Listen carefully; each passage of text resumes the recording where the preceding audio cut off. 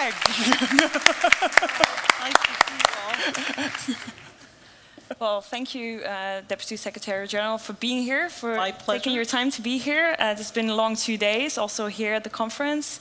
A lot has happened here, but also on the Hill, as it has been coined. We've seen the declaration yesterday evening with 79 paragraphs of substance. Yes. But we've also seen President Trump's press conference today. Right. And this session is titled, "Where do we go from here?" So, looking at all these developments, where do we go from here? All right, well, let me start, because I know everybody's curious what the dynamics have been with President Trump over the last 24, 48 hours. And so let me start with that, because I have to tell you that I've seen several aspects of the president that are frankly very valuable for driving forward the agenda here at NATO. One aspect we all know about, and that is his hard-driving attitude to defense burden sharing, and that was very much on display. We heard about it yesterday, we heard about it today, but I'll tell you, it led to a very deep and intense discussion around the table about how the alliance needs to intensify its efforts to fulfill its commitments to defense spending, defense burden sharing.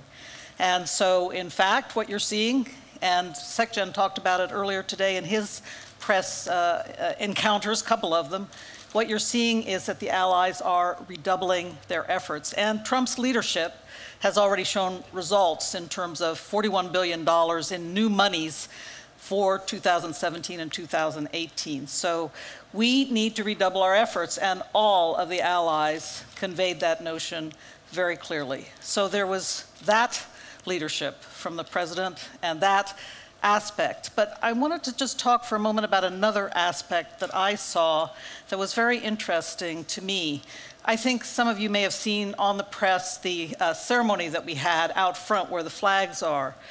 And it was a good ceremony. The soldiers were there. We played the NATO hymn, which is a kind of lugubrious piece of music, but I still like it. It's, you know, it always gives me a little flutter here in the heart.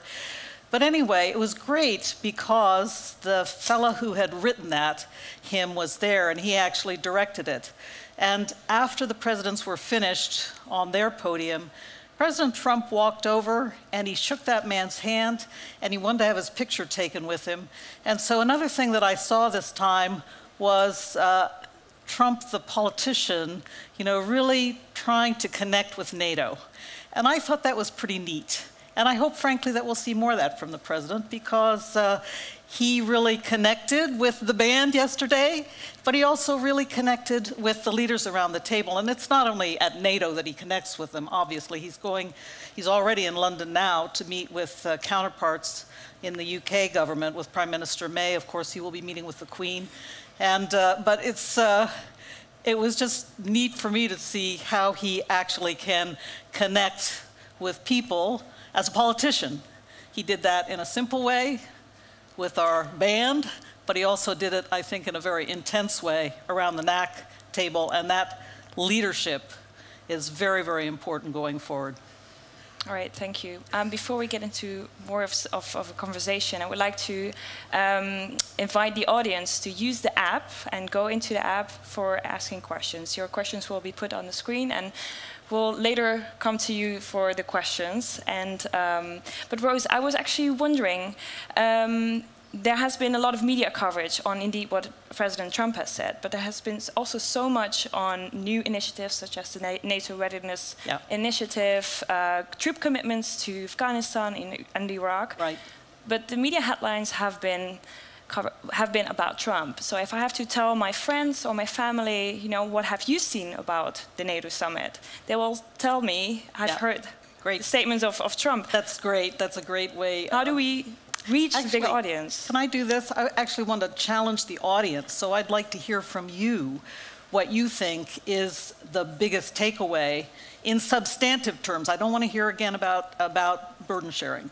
What really struck you? I'll give you my 3 examples. One is what I call the big arc that goes from Wales to Warsaw to Brussels. And that big arc, I think about it as an arc of effectiveness, because when we confronted the crises of 2014, the seizure of Crimea, destabilization of the Western Donbass, when we encountered the seizure of Mosul and the rise of Daesh, we were facing serious problems of deterrence and defense and fighting terrorism.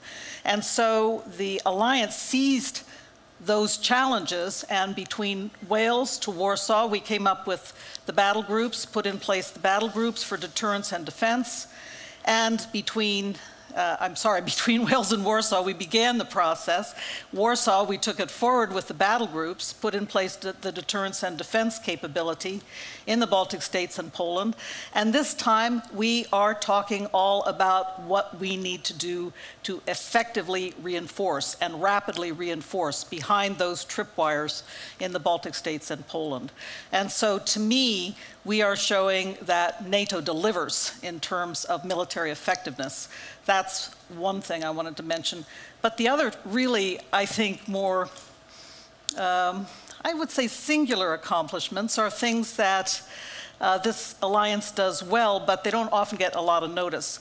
One, I refer you to the action plan on 1325, Women, Peace, and Security. And I hope you'll take the chance to go to our exhibit where we've got the interactive map and play with it some. I hope some of you have had a chance already. I'm going right after this session to do a walkthrough and play with it myself.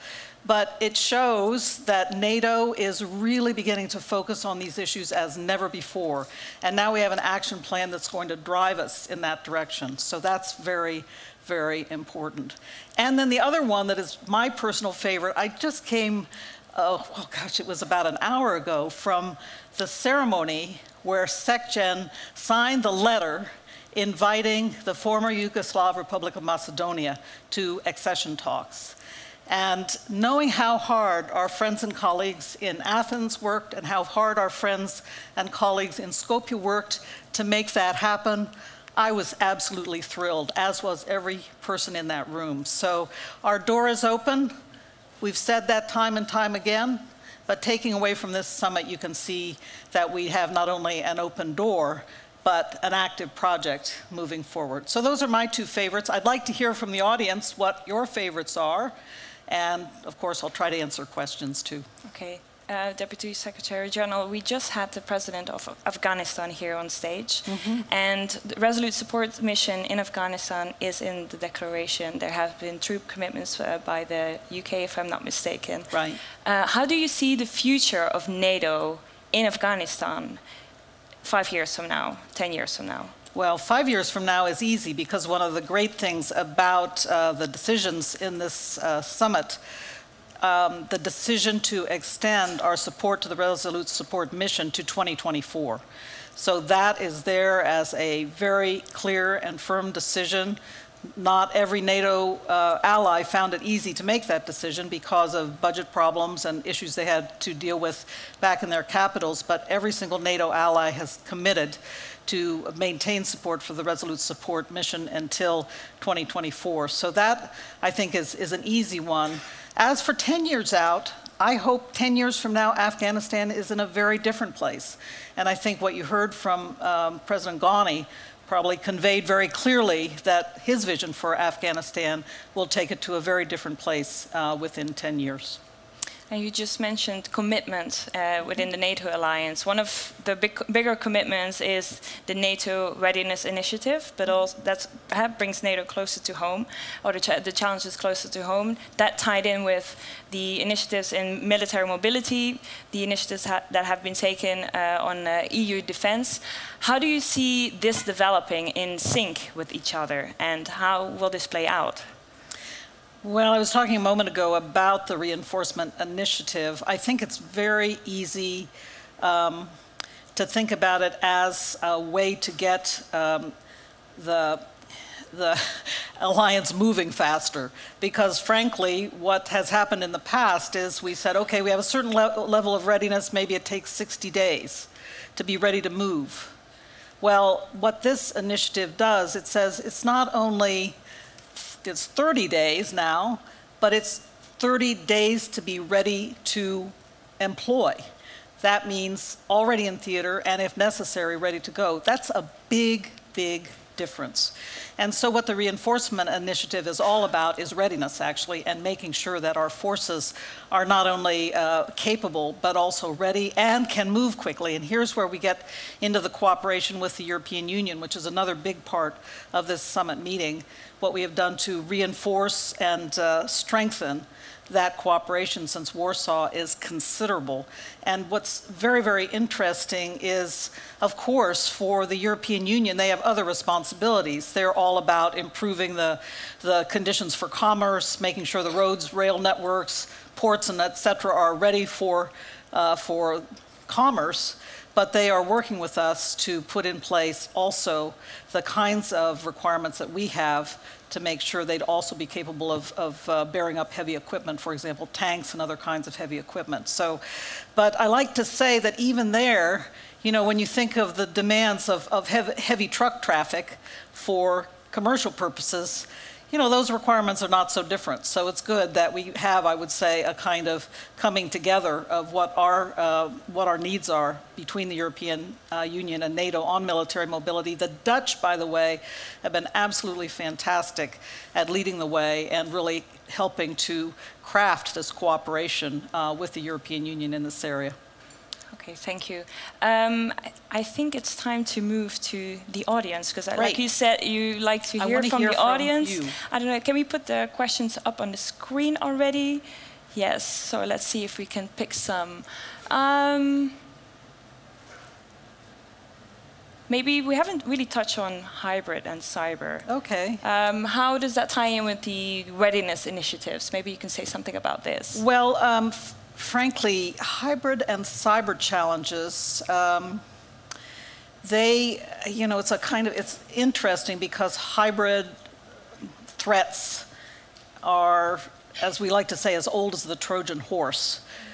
So they're not really new in military terms, but the nature of them has changed so incredibly in the last, even since the Warsaw Summit. We've seen them taking new shape and really starting to be a day-in, day-out challenge to the alliance, dealing with cyber attacks, dealing with disinformation that is generated often through social media and the use of social media, bot-generated propaganda, for example. So we have had to really think hard about this in the last period since I've been here at NATO, a year and a half, and look at ways to really wrestle with this problem. I think there are a couple ways we're thinking about it. First of all, and you may have heard this in the last couple of days, building up the resilience of the alliance, all alliance members, but also our partners, resilience to be able to deal with cyber attacks, for example,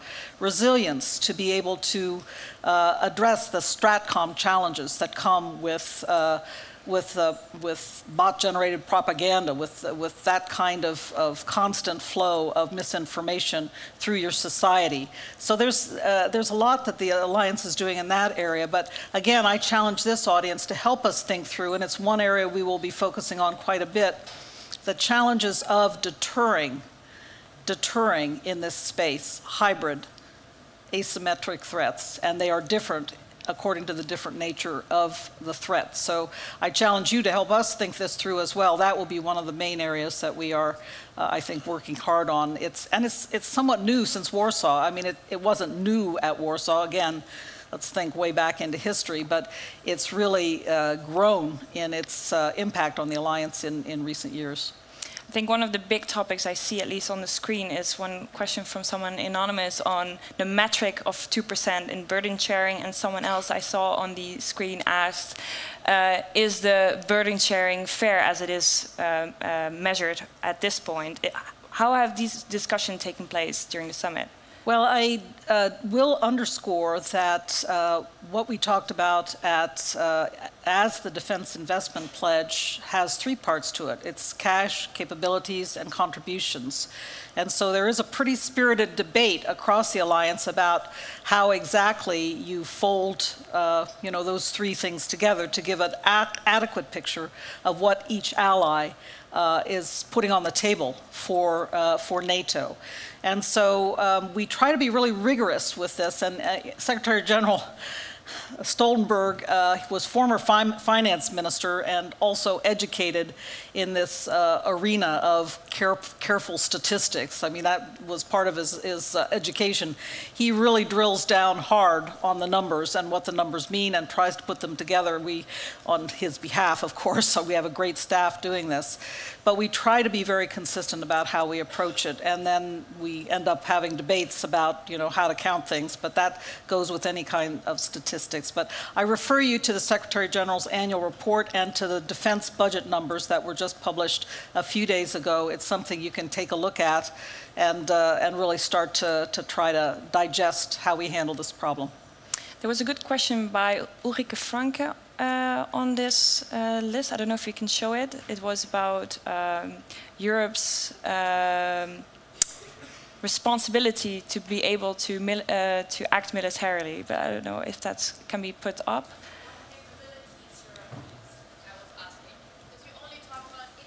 Can you give a microphone? Sorry, just very quickly, because we talk so much about input, the 2%, but what is it that we actually would expect the Europeans to be able to do? What's the output that we would like to see? Because 2% don't really solve anything. Well, that's why we try to have this more sophisticated consideration of cash capabilities and contributions. So, okay. Is there another question on there?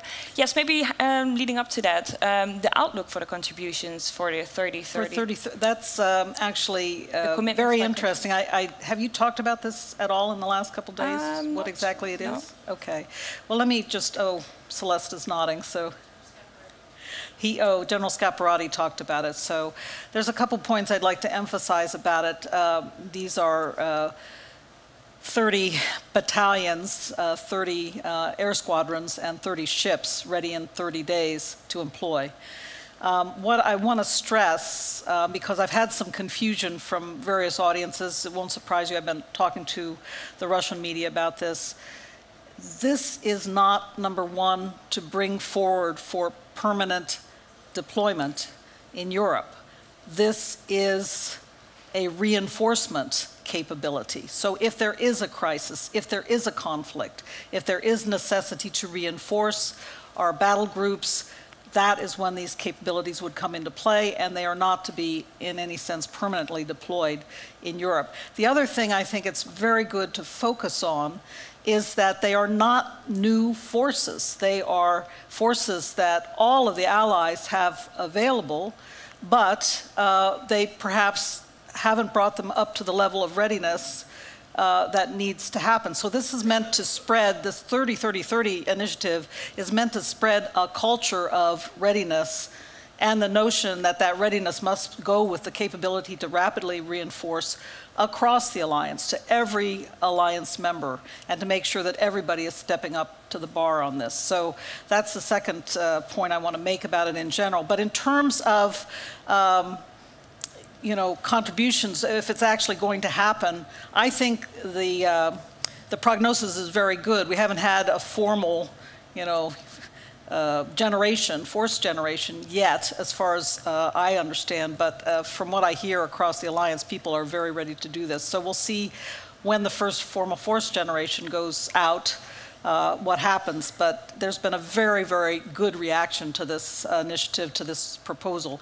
And by the way, it was one that was first developed in the think tank community in the United States. So for those of you in the audience who might have been involved in helping us to think it through, I can say thank you. Maybe we give the audience a chance who don't have the app to also ask some questions. There are some people with mics up here. The gentleman up front here. I'm Khalid Hamid Farooqi from Geo Television News, Pakistan. I covered Afghanistan for 23 years, right in the war, first war as well. Right from the beginning, it's 17 years now, Americans did not listen about Afghanistan to its neighbors.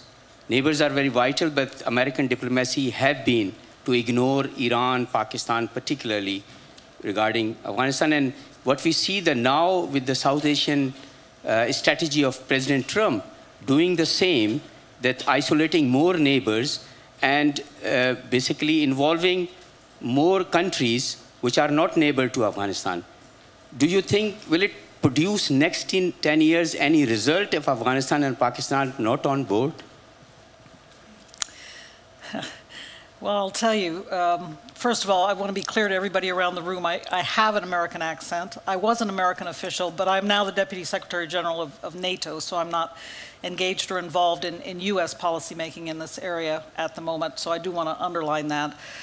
But my memory is, when I was in government, that there was quite a bit of engagement with Pakistan to try to work the issues in Afghanistan, and that continues as far as I can tell. We just completed an RSM meeting today, and that's the second part of my answer.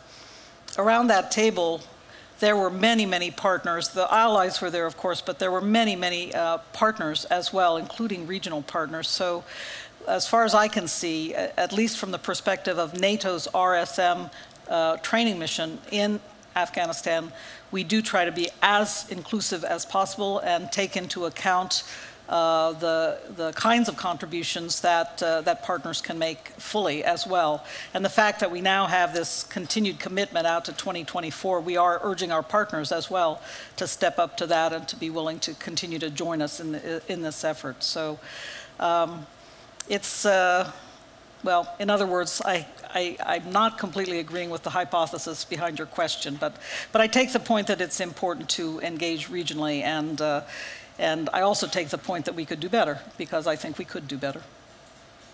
Yes, a gentleman here up front. Microphone Yes, here. Hello, this is Wakar from NATO Association of Canada. If I would talk about the plus points of the summit, I would talk for 2 days. So I would just What's like your favorite? So there is just one little comment which I would want to make, and I would want to invite your comment on that. Since we are talking about inclusivity, I have not seen any differently able person here. I'm sorry, say that again. I mean, differently able person. I mean, I have not seen any person on the wheelchair. I mean, we are talking about everyone. So maybe we can expand the questions from, I mean, you guys focused a lot on the gender equality, or the feminism, but I think the questions, and then we discussed the questions of race, like we should talk about that. But even though like we had many people here, but I have not heard even anyone talking about that. So maybe in the next summit, if, because we're talking about everyone, so do you think like all voices should be heard, and that's important? The other question is, I would want to invite your perspective on that. Do you think the war in Afghanistan and, I mean, the war on terror was imposed on Pakistan and Afghanistan? Thank you. Well, we are talking about a consequence of 9/11 and Article 5 being declared. But again, from the perspective, and I've just come from a global coalition meeting, so we've had a lot of meetings today, RSM and Global Coalition meeting, in which we were talking about the defeat of Daesh. And everyone recognizes that we have made significant progress and really done so much. There was a map shown of, you know, there are some continued pockets of presence in Iraq of Daesh, but we must, and this was clear resolve around the table, we must continue to finish this job. But a sense too that we have made some extraordinary progress in this effort. And everyone around the table, from the region, the allies, the partners, agreed that it was necessary to defeat this extremist organization that has been at the heart of so much terrorism, so much destabilization for all our countries. So the way I see it, the way I see the question you're raising is that when we are able to defeat terrorism and you know, really have some decisive effect in that regard, then that's when societies can begin to resume their prosperity, their health, their security, their stability, all those things that allow a country to prosper. So again, we talked about Afghanistan a moment ago. I hope in 10 years Afghanistan will be there.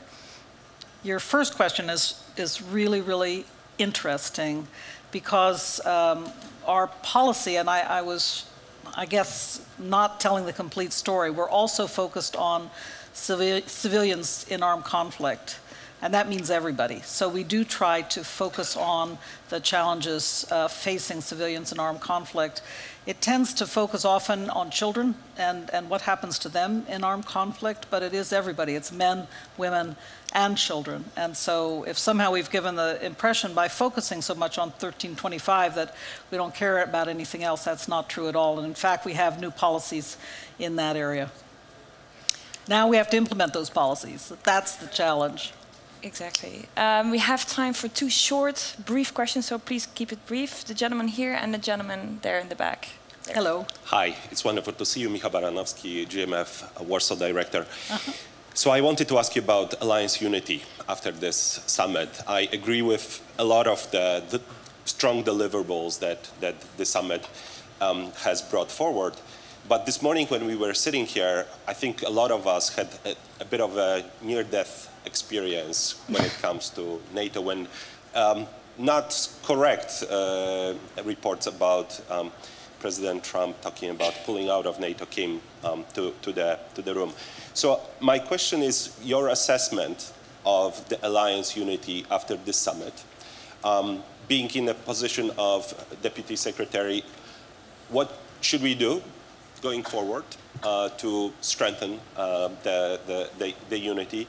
And yeah, I mean, tell us a little bit about the political angle. Oh, well, I guess one thing that we really carefully observed this morning was whether the drama and the emergency NAC meeting produced additional results when it comes to the speed, for example, of coming closer to the 2%. Okay. Thanks. Let's take both of them at the same time. All right, right, that's fine. The gentleman over there. Thank you very much. Sebastian Sprenger with Defense News. I do want to revisit the issue of funding one more time, and perhaps you can close the book for us on this. You mentioned that $41 billion is in fact 2017 and 2018 money, so that's sort of been on the books. Since President Trump came into office, that's the calculation. Okay. Are we going away from the summit? Have the metrics changed at all in terms of the 2% on quantity and 2024 in terms of timeline? Has this at all changed? Thank you. Okay, thank you. But let me take your question first because the two kind of fit together.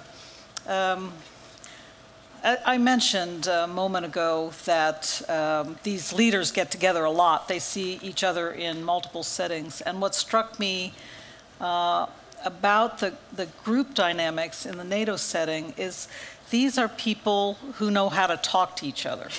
And they talk very directly. I mean, people threw away their talking points, which was good. It was the right thing to do. They needed to talk to each other about intensifying commitments, intensifying the commitment to achieve what has been promised. And what I saw in that room was a certain, I would say, butting of heads. There's no question about it. President Trump has very strong views on this, but different allies have very strong views on this as well. And so they got it all out on the table. They talked to each other very, very directly.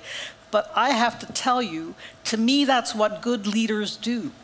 They don't mince words with each other when they need to come to an agreement. And what came out of that NAC this morning was a very, I would say, clear view that the allies are together in redoubling their commitments, in moving forward, and that President Trump has really pushed people hard to intensify their efforts. So there was a certain sense that, the president had really helped to intensify efforts inside the alliance. So, but I want to convey to you that this is, this is part of the give and take that good leaders have, that they speak up for the interests of their countries. They speak up very articulately, very tough. They bring their own facts to bear on the debate. But what's wrong with a good debate? That's what happens around the NAC table every single day of the week. What's wrong with a good debate? What's the big deal here? You know, honestly. So let's focus on the substance. In answer to your question, we are committed to what we have agreed, and we will continue to work now from this headquarters. Jens Stoltenberg and I will have a lot to do in order to make sure that everybody keeps their eye on the prize, this intensification of effort. And that is what I think President Trump brought to Brussels, and that's what he's taking away, that he got the allies to really step up to these commitments, and that is a big deliverable. So thank you very much. You can tell I feel strongly about this because I said it the first day when I came to talk to you. We have so much substance. Those 78 paragraphs are full of good stuff. So I do ask you to take a good look at them because you will see there the future of the alliance laid out for you. And let's not get wrapped around the axle about debates that are natural among good leaders. Thank you all very much. On that note, thank you so much, Deputy Secretary General. Thank you. I'd like to invite Mr. Gowing. Beautiful. Rose, can I just, the ambassador's going to join us in a moment, but can I just ask as you leave, because it's now, what, 36 hours since we stood here right at the beginning about, it's only that. What is normal about the new normal? A gathering like this, which you wanted, what has it achieved for you as Deputy Secretary General? Oh, I wish I could have been here more because I was watching, you know, on the screens as I was running from one end to the other of the new headquarters.